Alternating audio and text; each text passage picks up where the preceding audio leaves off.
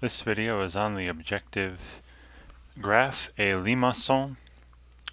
There's the accent aigu is missing under the C there. It's actually supposed to have a little fancy accent under the C in limacon.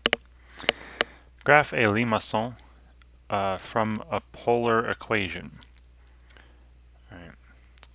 So this is another special kind of polar equation. We're going to see an equations of a certain form.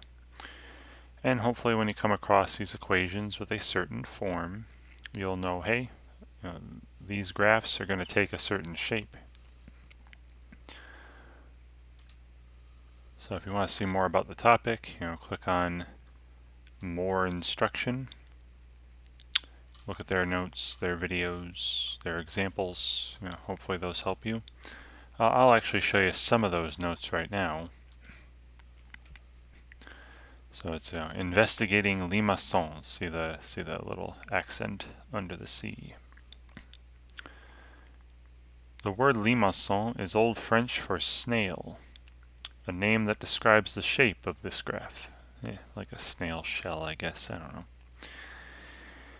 A cardioid curve is a member of the limacon family. Right, so you'll talk about cardioids. You'll see cardioids in another objective in this assignment. And we can see the similarities in the graphs. The other images in this category include the one-loop limacon and the two-loop or inner-loop limacon, which I'll go over each. One-loop limacons are sometimes referred to as dimpled limacon when the value of a over b is between 1 and 2. So greater than 1, but less than 2, they'll call it dimpled. Now what are these a and b that they're talking about here? The equation of your general limacon looks like this. R equals a plus or minus some b times the cosine of theta. Just a single theta, not 2 theta or 3 theta or something like that. And you could also see sine. R equals a, some number a, plus or minus b sine theta. So if the ratio of a and b, a to b, is greater than 1, but less than 2, you're getting what's called a dimpled limacon. It's basically like a circle that's pushed in on one side. Right. Seeing some examples here of dimpled limacons. And if a over b is greater than or equal to, it's sometimes referred to as a convex limacon. Because as a over b gets greater, as the ratio of a to b gets greater and greater, this limacon shape gets closer and closer to just a circle. Right, so the dimple gets smaller. And let me show you some examples. All right, so I'm going to go to Desmos here. This is that free online graphing calculator, desmos.com. I'm going to put in r equals a, we'll just go plus b times, say, the cosine of theta. All right, and I'm going to add a slider here for a and for b. Now you see when a and b are the same, this is called a cardioid. Okay, this is called a cardioid because it looks kind of like a heart shape. We'll talk about, you'll see cardioids in another objective in other videos, but it's simply this equation where a and b are the same number or have the same absolute value. All right, so look at what happens if I just take, remember they said if a over b is greater than 1. So what if I shrink b down? Now I'm going to change this here to, I'm going to just stick with positive values of b. Let's go 0 to 100 here. Those steps of 1. And same thing for the values of a. I'll just go 0 to 100 in steps of 1. Alright, so I'll make, I'll just start making a larger. Alright. And what you're going to notice is when I make a larger, this this dimple here this pushed inside of the circle. It looks like a circle with a dimple, right? If I make a larger, that'll definitely make a over b bigger than 1, and you see how it pushes that dimple out and becomes more circular. Right? The larger a gets, if b stays fixed and a gets larger, it becomes more and more circular. This isn't technically a circle. It's close. But now let me increase the value of b, and you see the dimple coming back. So I'll increase a. If I keep b fixed, that's where a is less than b, sorry. But if I keep b fixed, let me zoom this out a bit more because it's going to get larger and larger. If I keep b fixed, keep b the way it is and increase the value of a, the size of a, right, the shape becomes more and more circular. Let me make a pretty big. Now if I keep a fixed and increase the size of b, it becomes more dimpled. Right, you see now that dimple's pushing in. And then as soon as b gets larger than a, see now they're both 31, you see it's that cardioid shape again. When b is larger than a, this gets pushed in even further and kind of creates a loop inside the shape. You get a double loop. See, look at this. When b is larger than a, or when a divided by b is less than 1. Right? When a divided by b is bigger than 1, you have these, dimpled cardioids or dimple limacons. Again, like a circular shape with a divot in it. So that's when a over b is greater than 1.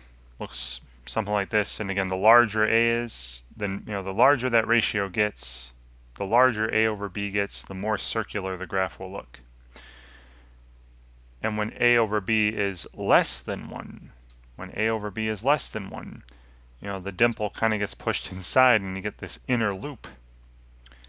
Right? You get a limacon with 2 loops, or an inner loop.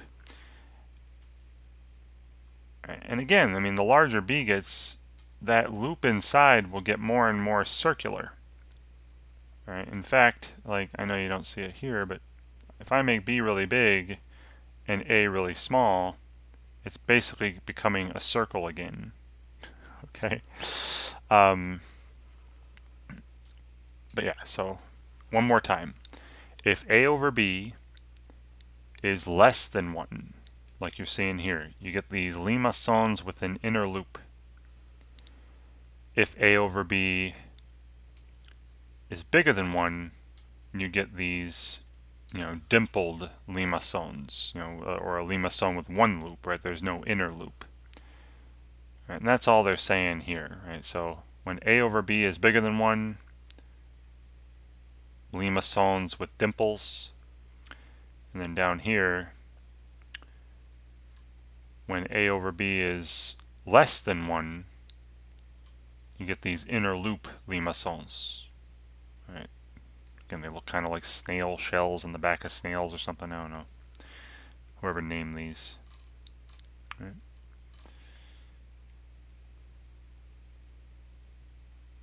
Great.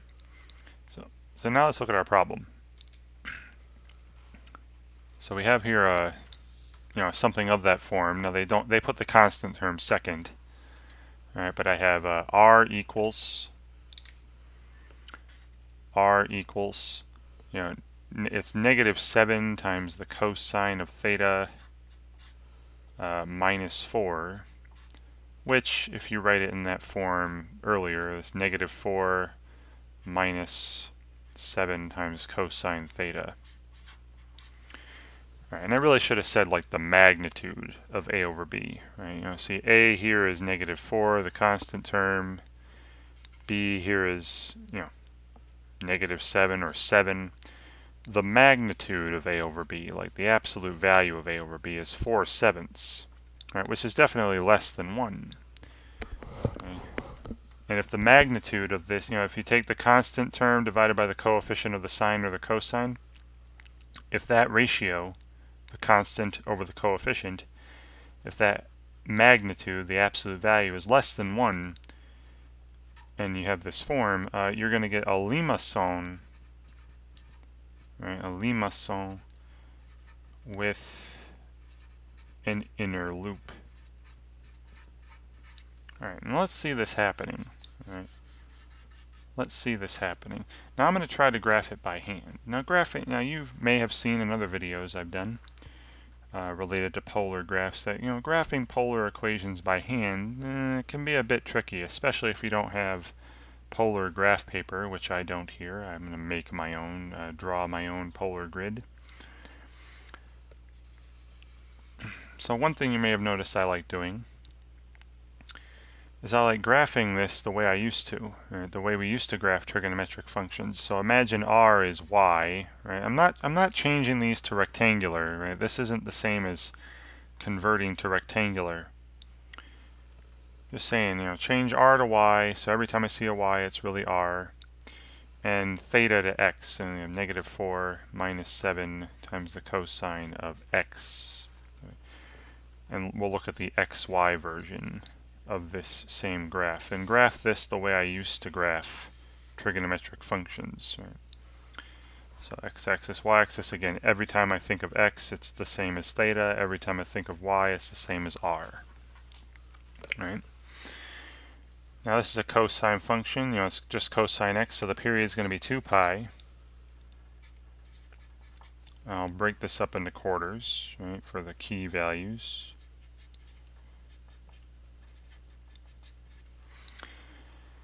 And, when I plug in this value, cosine of 0 is 1 times negative 7 plus negative 4 would be negative 11. All right, and negative 4 would be the midline, and the amplitude would be 7, so positive 3 would be the highest value. And we'd be starting down here and going to negative 4 at pi over 2. Then at pi it would be a value of 3. Then at 3 pi over 2 back to the midline, negative 4, and then at 2 pi back to the lowest value of negative 11. And I'm getting this curve here, this cosine wave. All right, and I'll also point out these points, where it crosses the x-axis, where the value of y or the value of r is 0. Okay, so let's use this graph here as a guide to help us try and graph this polar equation on a polar grid. Alright, so I'm going to make a polar grid.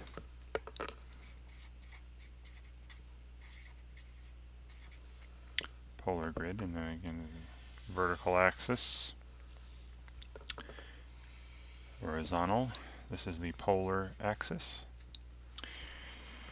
Now I'm noticing here, the lowest value r gets is negative 11, right? Or again, the y coordinates here correspond to r, and the x coordinates correspond to theta.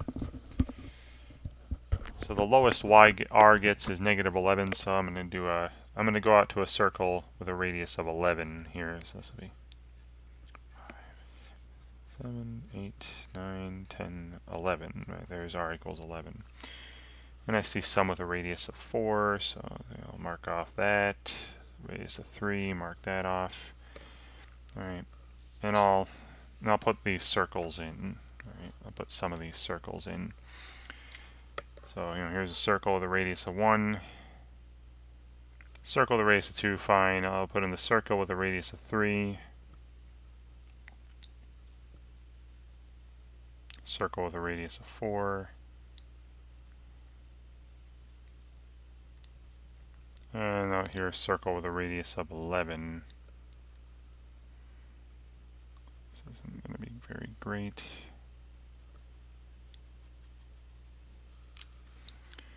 I'm trying. I'm sorry. This isn't looking too hot. Okay. And you can imagine these other circles in there with all sorts of different radii and all that. Alright, and then alright, so now looking at different parts of this graph. Now this graph, see, I'm going from x equals 0 to 2 pi, so that's going from theta equals 0 to 2 pi. That's going once around the polar grid. I should get my entire graph.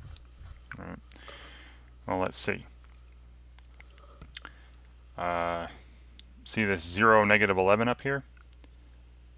Well, that means when theta is 0, Right, so theta equals 0 is over here, right? This part of the polar axis, theta equals 0. But this is positive r's. This is saying when theta equals 0, r is negative 11. So my graph's starting over here, right? Negative 11 on the polar axis. So my graph is going to start over here.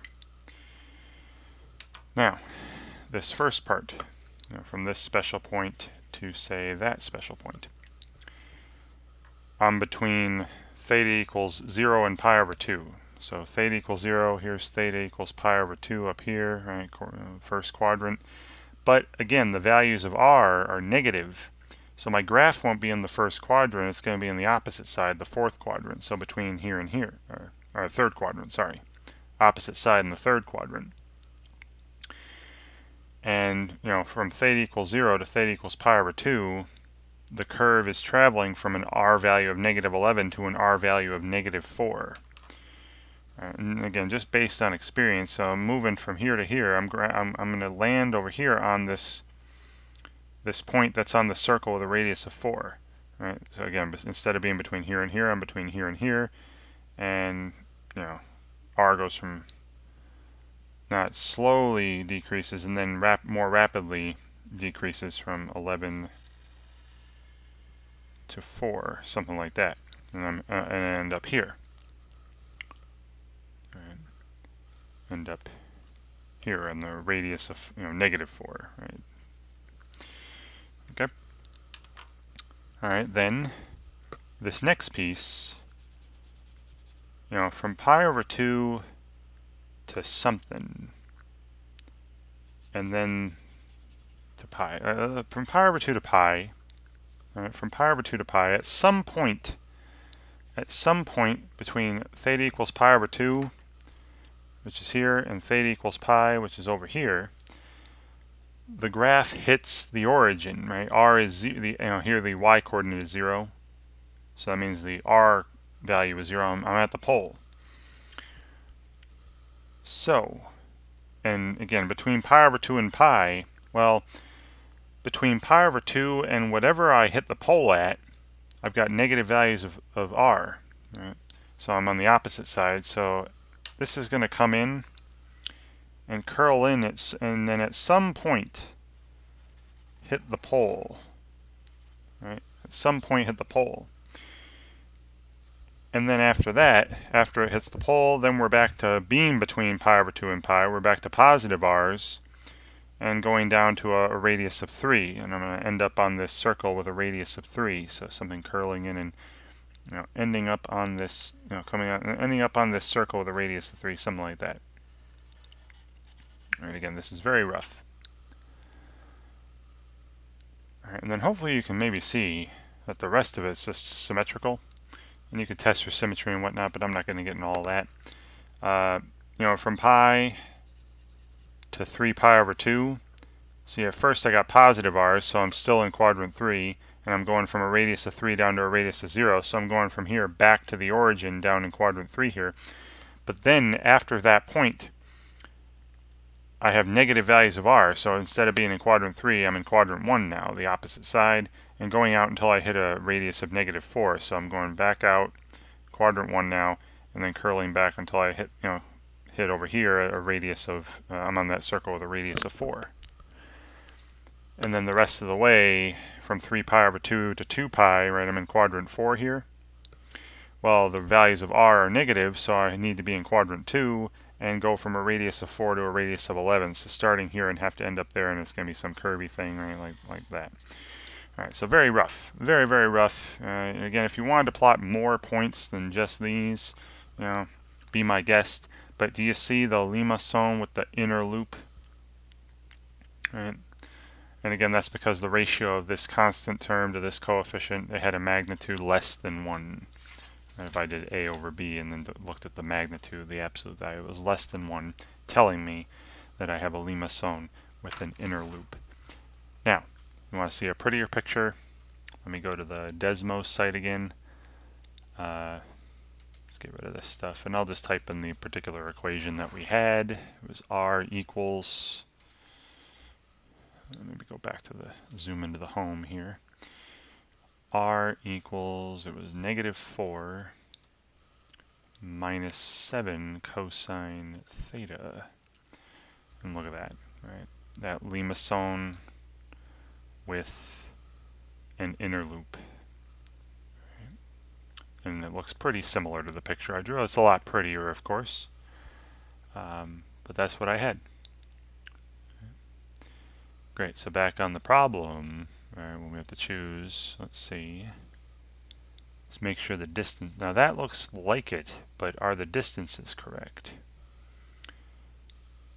No, because remember this inner loop, right, let me bring my picture up. Remember this inner loop, the far end of the inner loop was on a circle of radius 3. Right?